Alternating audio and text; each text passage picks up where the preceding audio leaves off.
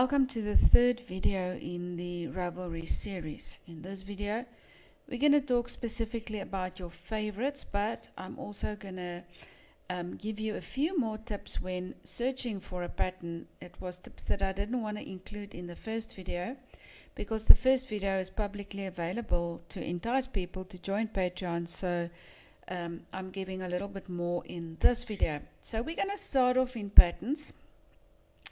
And again, I'm going to go for the advanced search like we did yesterday.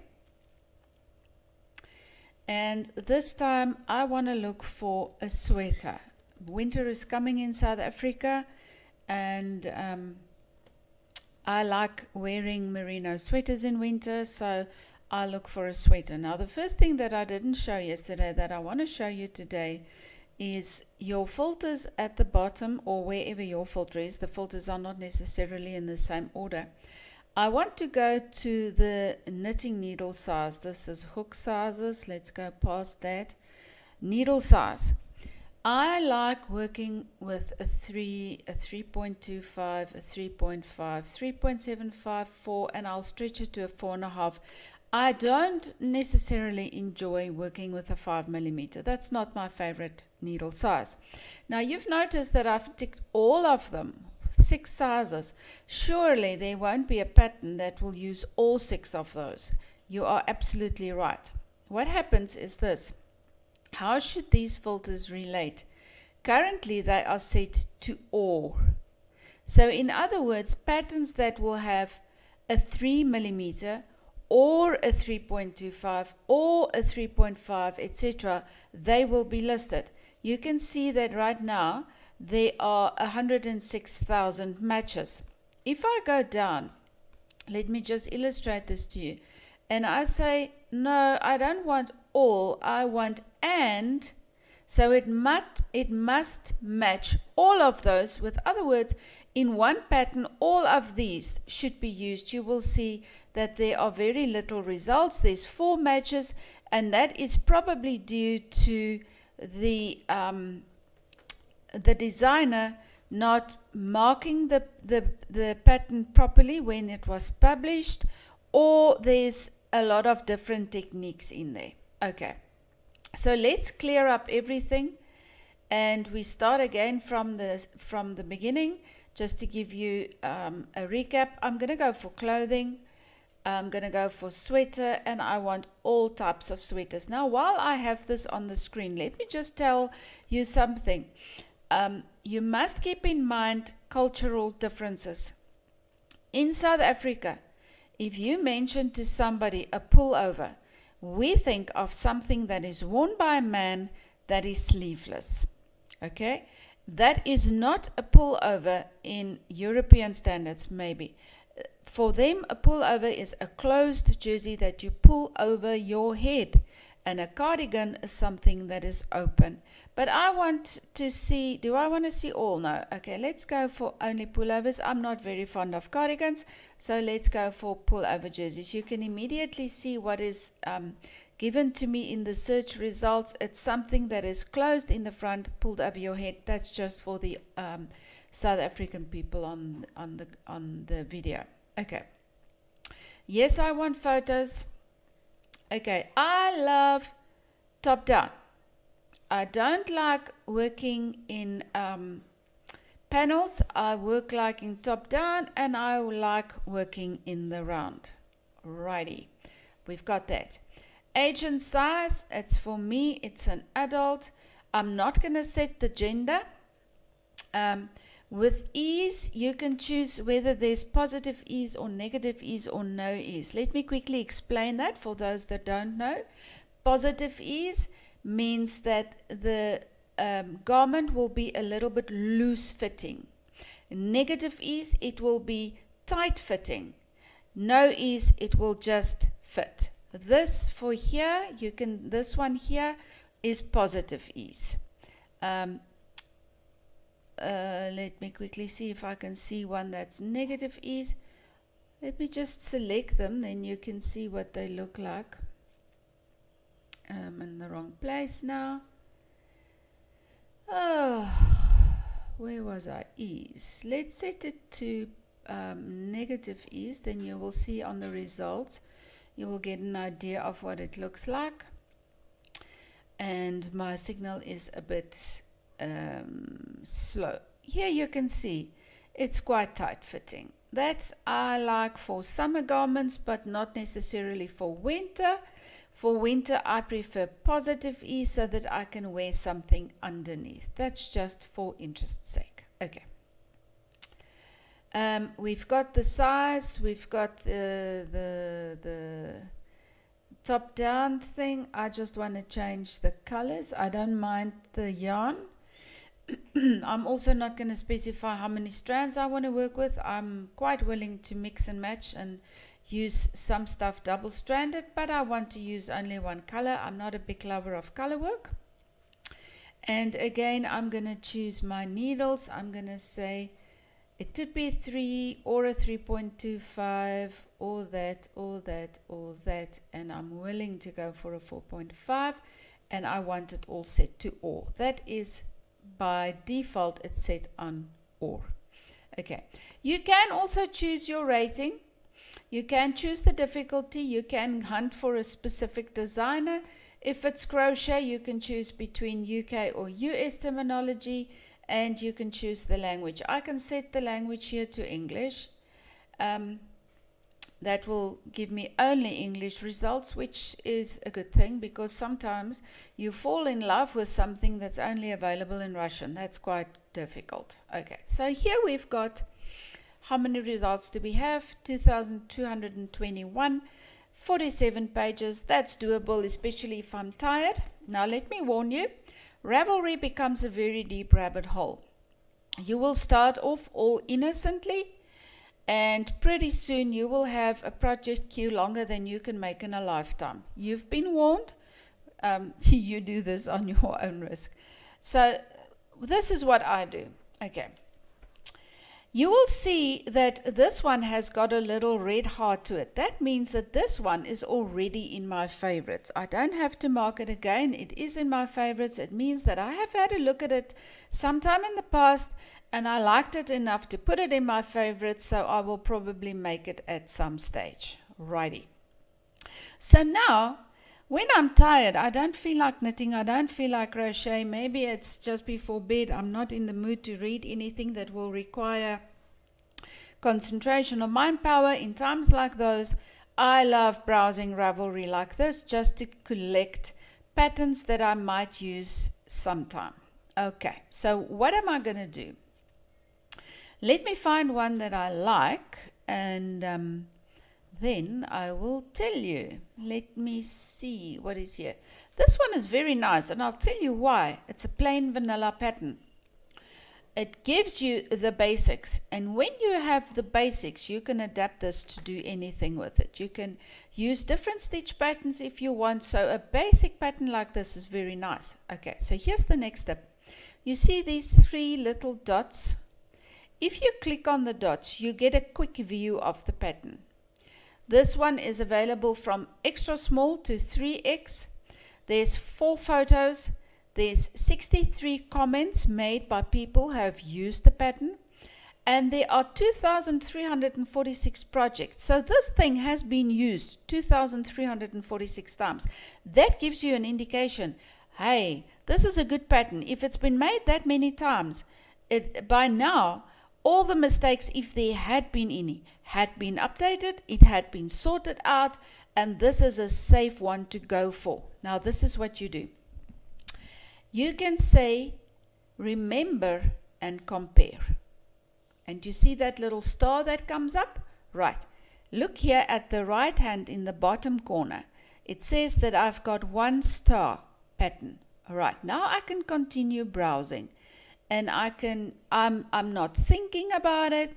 I'm not really looking at, is this the style that I like? Is there short rows? Is it set in sleeves? None of that. I've set the minimum filters, and now I'll just go through and see what I like. I like this one with this little bit of detail, so I'm going to star that one as well. Remember and compare. And you will see that now I've got 2 stars here. Okay, let's add a few more just to give you a good experience of this entire process that I go through. And I can do this for hours. I can get lost in Ravelry and totally forget to eat. And I'm I'm not joking. I forget to go pee as well. I will just sit here and browse patterns until the day is over, because it's just so inspirational for me. Now you will notice that I did not specify I only want free patterns. The reason for that is I prefer to pay for a pattern. The reason for that is I'm a designer myself, although I design mostly crochet. Crochet is my job and knitting is my sanity. Oh, I like this one.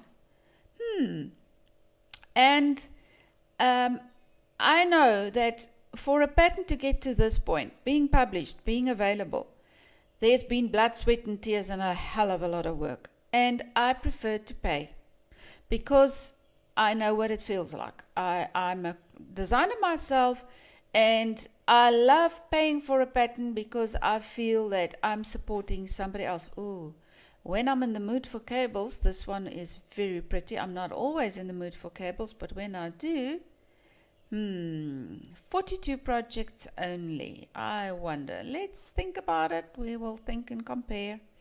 We will decide later on.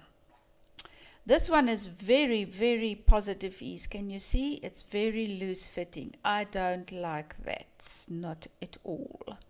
That's too much for me. You might feel different. Oh, I like this one for a man. Okay. We are going to star this one as well. I'll show you later why.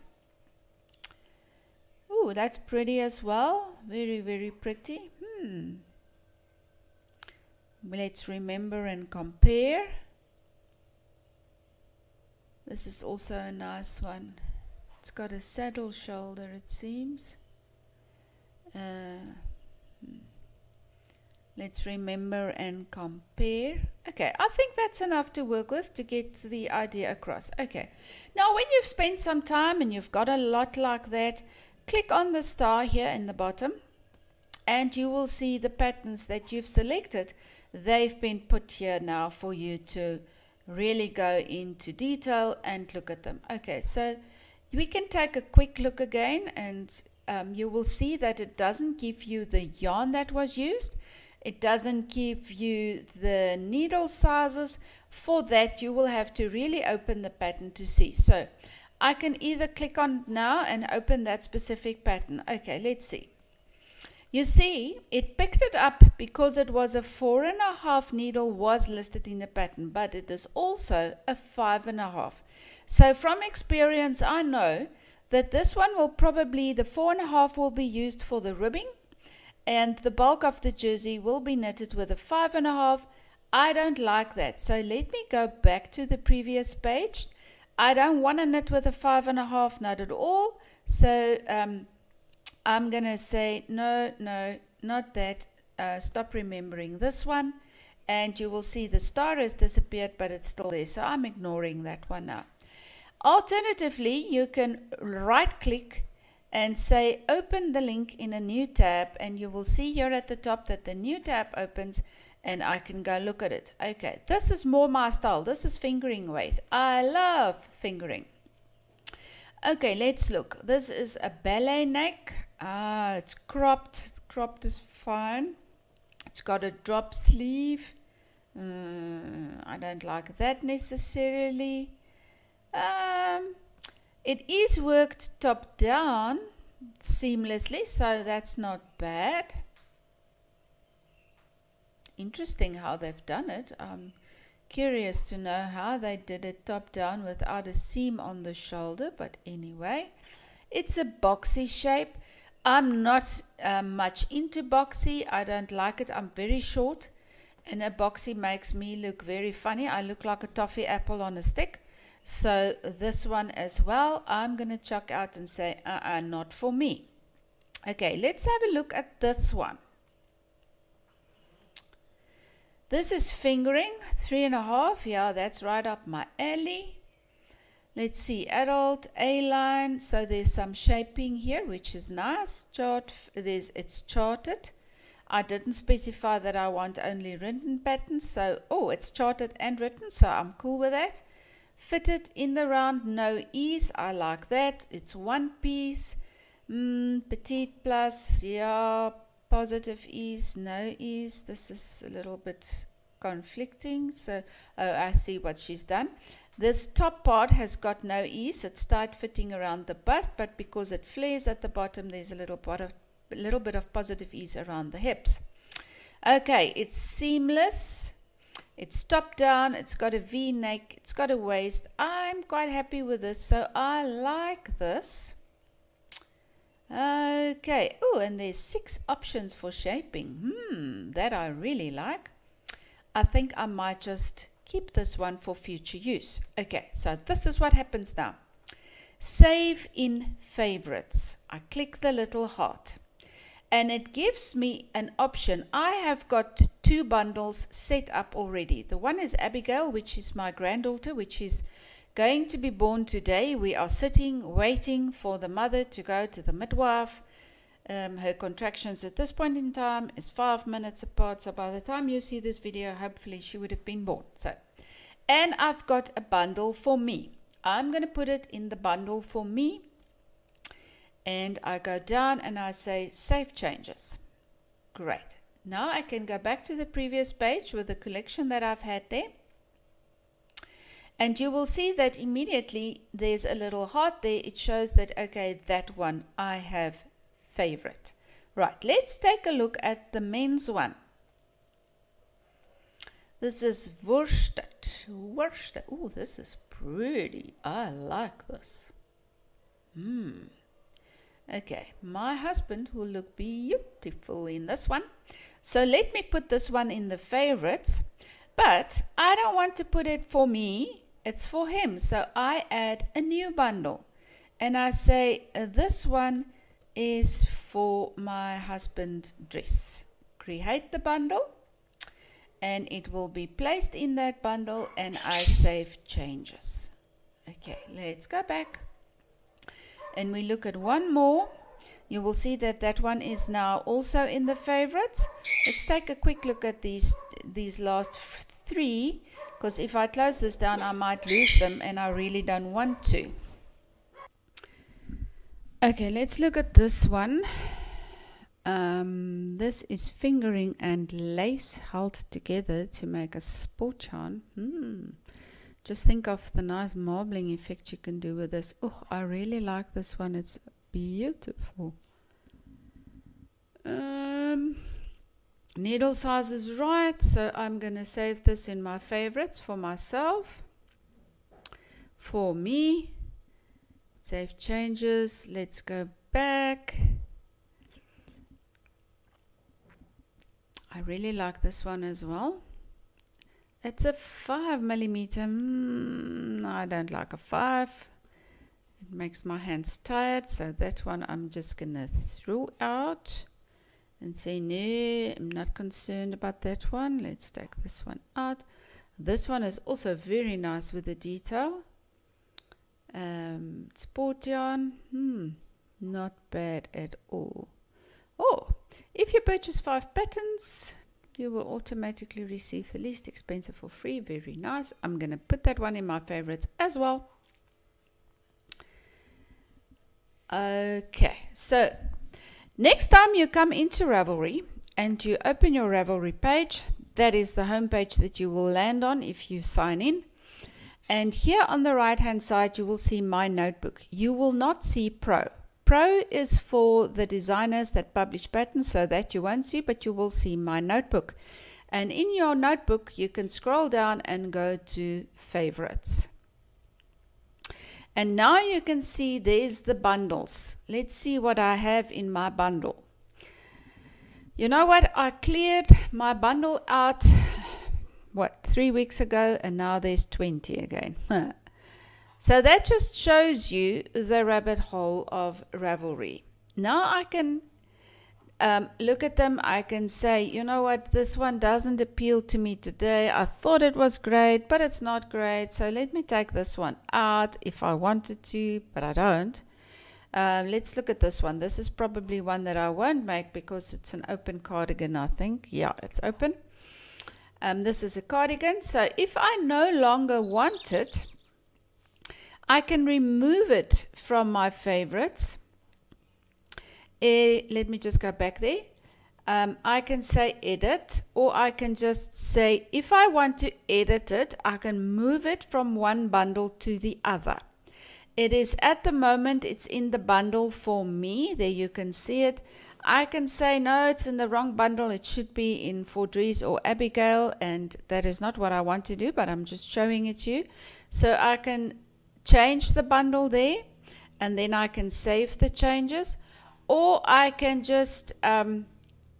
if I just, let me get out of there, if I hover over it, it's got a little trash can, and I can say, remove this item from your bundle, yes, delete it, and then it will disappear. It's no longer in my favorites. So when you are tired, go look for patterns that you would like to make in the future and place them in different bundles in your favorites folder, so that you can find them next time when you come back and you want to cast on a new project. I hope this helps you.